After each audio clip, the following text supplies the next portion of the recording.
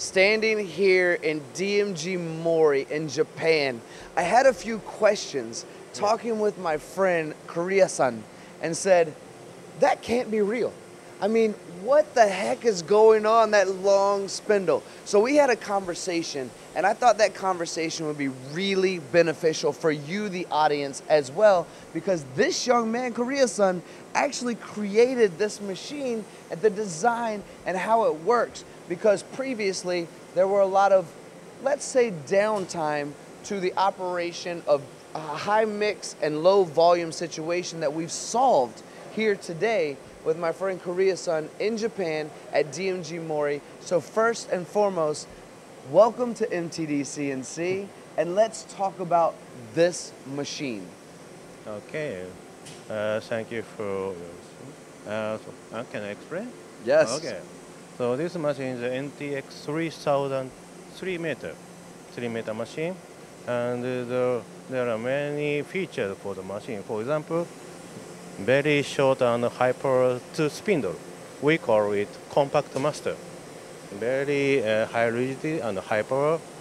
And this machine can install this length cutting tool. It is very good for the long machine. And in the middle, you can see the steady rest. And both sides, there are turning spindle. And this spindle can go directly to left side spindle. It is very important for turn mill machine for the many kind of workpiece for customer. So I understand this technology, which makes me very excited to share it with the audience. Firstly, let's go back to what we were talking with Kuriya-san and go, this is actually a practical application. Can you imagine this head has the reliability, stability, rigidity, strength, all of those things that you need for this overall length to actually perform at that type of reach. That's amazing. Secondly, what Kuriya-san was talking about, which I think is very important, is previously this piece here, this SMW auto block, has to get removed every time you have smaller parts versus larger parts, right? Yeah, yeah. And this was the recent complaint or the recent concern or the recent issue was it takes a long time to remove and put back and remove, right? But you solved that problem. Yeah.